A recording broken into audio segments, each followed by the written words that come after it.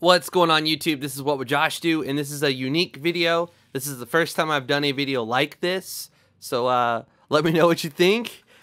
And if you're not watching the video at 1080p 60 frames per second, you should change it. If your browser is supported, you will see 1080p 60 and then little HD next to it, and that's how you know you're watching it in 60 frames per second. Alright, let's get into this. As of recording, Google Chrome is the only thing supported at the moment. But Firefox is coming soon, so if you people out there that enjoy using Firefox like I do, you'll be able to watch it in 60 frames per second very soon. So let's go ahead and get this thing open up, and let's play with this. Very curious to see how this works. It is a car camcorder, like a dash cam. You stick it up in the window, and if somebody hits you, and then they try to lie and say it didn't happen and you didn't have anybody there to vouch for you, this right here will be that person or thing that vouches for you. So very excited to try this out and see how well it does with bumps and driving down the road, and you know, just excited about it in general. So let's go ahead and open this thing up here, peel all this off, and there we go. Car camcorder, wide angle lens, full HD 1080p. Super excited about all that. Let's go ahead and set all this to the side here. Let's go ahead and open this up. Looks like it opens like such right here. It's a magnetic box, so very nice presentation right at first. Just go ahead and open that up. You see car camcorder. In here you have the little camcorder. You got some protective film right here. Let's go ahead and take that off.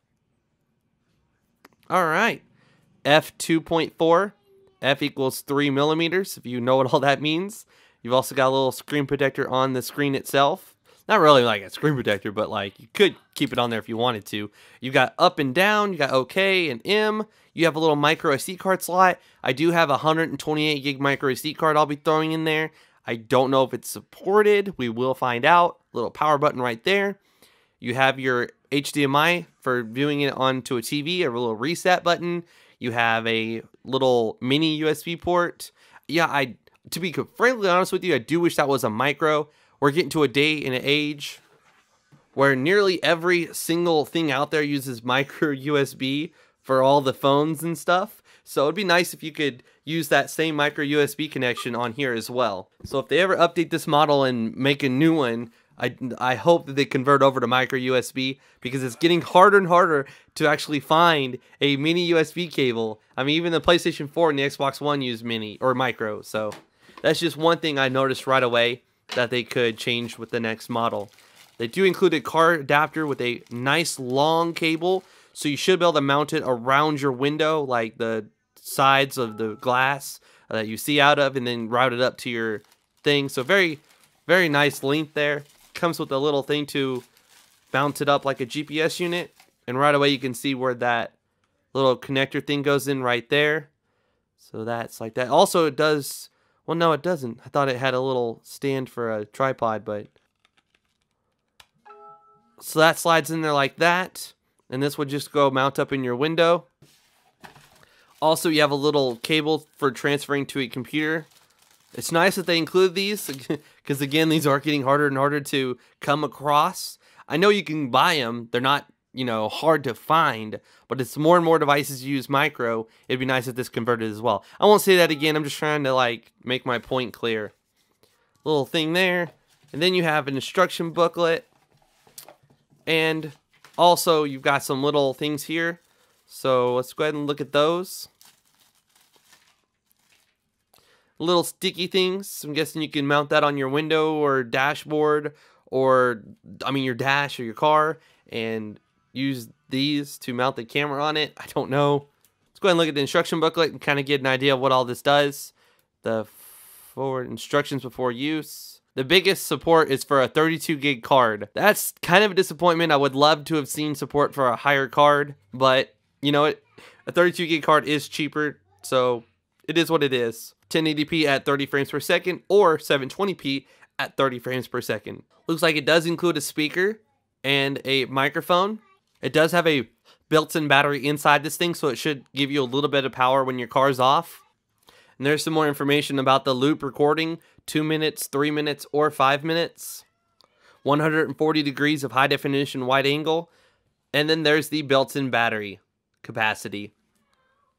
Alright, let's go ahead and hook this up and get the first boot up. At the end of the video, I will include a demo of driving around and stuff, so we'll do that. Plug it in, little light right here. Wow, that was a very quick, that's super quick, man. That starts up instantly. Let's go ahead and insert a little SD card. Alright, so just for the heck of it, I do want to go ahead and throw my 128 gig in there and see what happens when you put it in. And let's see. Will it read it? I don't know. It might be because it's formatted EXFAT, and it might not just support that format at all. So turn it on. Wow, it looks like it's showing a time up there, and it's recording at the moment. So I don't know. We'll have to see if that's a 128 gig card though. That'd be pretty awesome because you could just leave it in there and record non-stop. Very nice. It looks like it's showing 15 hours, or no. Don't know why. That's counting up, so it's probably the time. Let's go ahead and stop it from recording, though. I don't know how you would do that. Okay. Alright, looks like it stopped recording. It says it's 18 hours, 30 minutes of recording that you can do. Hit OK to start. And let's stop it again. There you go. It looks like we didn't have to put a tiny little card in there. Very cool. So let's play around with the menu here. Well, it moved. Does it start recording automatically when you move it? I don't know. We'll hit memory, resolution, okay, 1080p, 720p. Of course, 1080 is what we want. Loop recording, 5 minutes. So we can go ahead and turn that off, or we can have it on. What's WDR? I don't really know. Motion detection. So that's cool. If it detects motion, it'll turn on. Power on record. We're going to say yes. So my car, the cigarette lighter doesn't work until you turn it. Well, you don't turn the key. I press a button. But when you press the button to turn the car on, to start it, it gives power to the cigarette light. So power off delay. We'll do 30 seconds or off. Power on delay. No, we don't really want that. Record audio. Yes, we want audio. Date stamp on. G sensor set. So I guess it starts recording at a certain, like, if you hit somebody, like, or someone hits you. So if it looks like if you, oh, okay, so if you hold this down, it takes you to the picture screen, and in here you can choose the resolution, and we can choose a 5 megapixel picture. Capture mode, single 22-second timer, sequence, so you take sequence pictures. Quality, we'll set that to fine. Sharpness, color, date stamp, date and time. So that's really cool.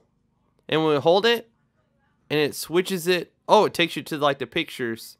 Hold it again. Takes you back to video. Hold it. Takes you to picture. Hold it. Takes you to the gallery. Hold it. To get back to the video. So it looks like you can actually use a digital zoom by holding down on the buttons to zoom in on stuff. If you press this little button right here, there's a little lock icon. So I don't know what it locks. Upon further investigation, I have found that when you're at the home screen where you see like the viewfinder, you press the M button twice to get over to the settings. From there, you can set the date and time. You can mess with all the settings. And also at the bottom of the screen, you'll see like A. You can change those to letters and numbers. I changed mine to JoshDew because wwjoshdew didn't fit, and I didn't know what else to put there. It says tags or something, so I guess I could just put Joshua or something. And it doesn't look like you can actually take one of the lines and clear it out. Like, put like a blank spot there. So if you just wanted Josh, or if you just wanted, 3 or 4 letters. So, yeah, there's definitely some improving to do there. I don't think that you should have to have letters at the bottom of your screen the entire time you're viewing the video that you recorded. Here is all the languages that are included with this thing by default. Also, mine was set to 50 Hertz. I went ahead and changed it to 60 Hertz in the settings. And also in here, you can choose to format your micro SD card if you want to do that. There's an option to go ahead and revert this thing to its default settings. And also, I'm showing you the firmware version. On their website, I can't find a way to upgrade it or even support download links at all, actually. If there is any, I will make sure to link them in the description, so you'll want to go ahead and check those out in case I, happen to find them, or the links are given to me. After you hold down the M button for about a few seconds, a couple times, you will get to your gallery and you can navigate through them and play back the footage or the pictures. Here's a quick little sample. At the end of that, you will see the raw footage, so it will look better than what you're about to see. Alright, so recording, driving down the road, driving on 23rd Street, and just cruising around, seeing how well this thing picks up. I got it right underneath my work fine. It's picking up my voice at the moment. Pressing the down arrow while it's in the home screen where you're seeing the viewfinder. Go over to the settings where you can configure the date, the time, and other settings like that. So that's pretty cool. So far I like it. It seems to be pretty steady. I have it up in my window and I just hit a little bump there that was actually past me, so I'm gonna pull over here in a second.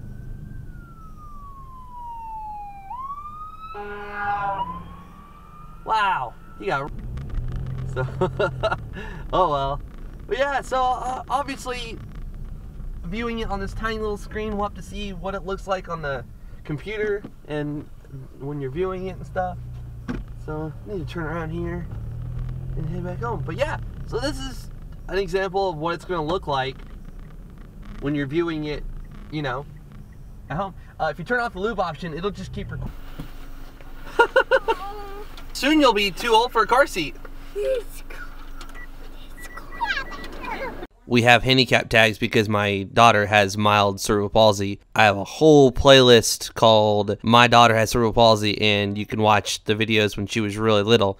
She's gotten a whole lot better, but so I just wanted to go ahead and get some insight there. So people like wondering why I'm parking in handicap. When you don't hit any bumps or anything like that, the footage is actually pretty freaking good.